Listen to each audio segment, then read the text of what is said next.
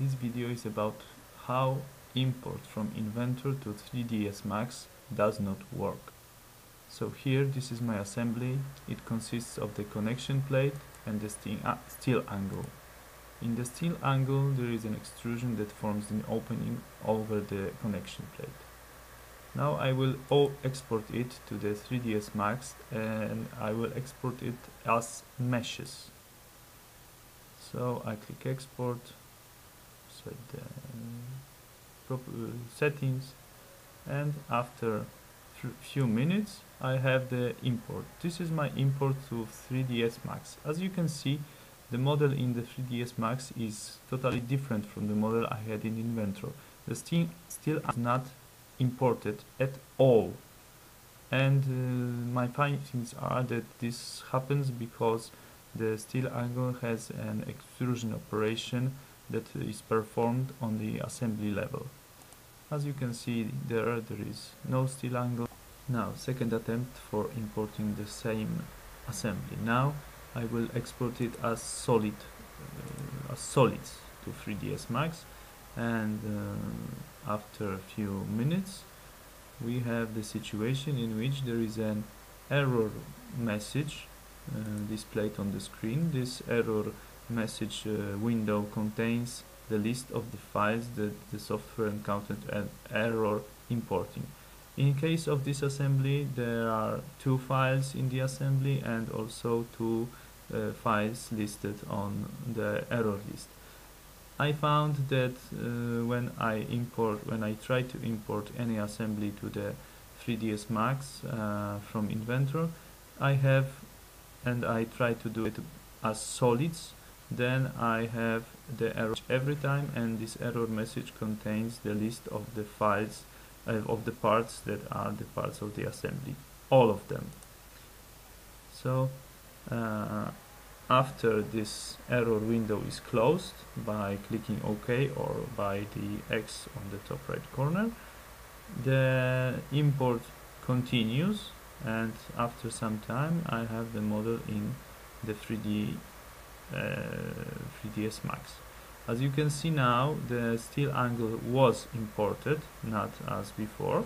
Also the steel plate is imported, but as you can see on the window, the arrangement of the assembly in the 3dsmax, the list of parts is rather not acceptable, because there are only part names related to the angle, the steel angle, and the steel plate is not on the list. And as you will see in further of this movie, this is even more spectacular with the slightly bigger. The second assembly in Inventor. On the beginning and on the end of the frame you can see the two U profiles. In these U profiles there are openings formed by extrusion operation done on the assembly level. These extrusions form the openings for the chains visible in blue. And after exporting this assembly to 3dsmax, and the export is done as you will see that these profiles being subject to extrusion are not included.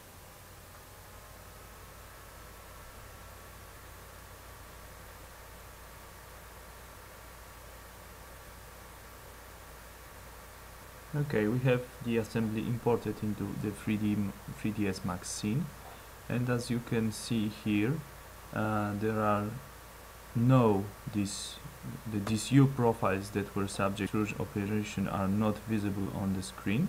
I will zoom in. The rear one is not there, so this one here that I am showing in Inventor is not present in the 3dsmax.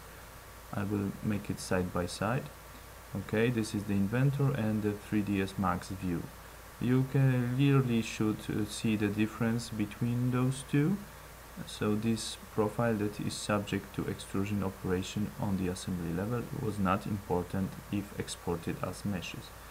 Also the other one in front was not imported. And also the bracing elements that were shown in the beginning of this video, these bracing elements that are also including extrusion operation are not imported into the 3ds max scene.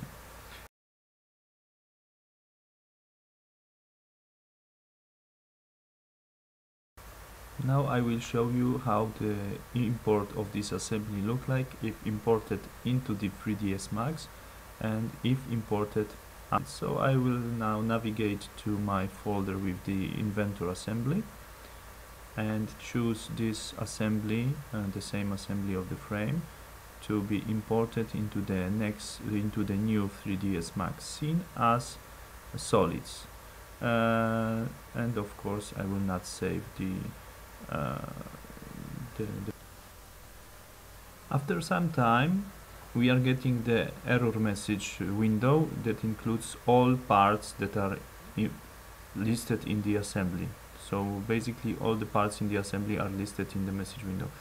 After import, the model looks pretty okay. The files are there, the extrusions are there, the subassembly with the extrusion are there, but the contents of the scene in terms of the names of the parts and parts listing is not okay, because as you can see all the names were substituted with the names of the U profiles that are being subject to extrusion operation, and in consequence this assembly cannot be handled properly because all the parts names are basically the same, and you cannot distinguish parts that you would like to select to change the material or anything, to do anything with them. So this is not acceptable for me as a user as the proper import into the 3ds max. So basically currently I am unable to import from Inventor to 3ds max, and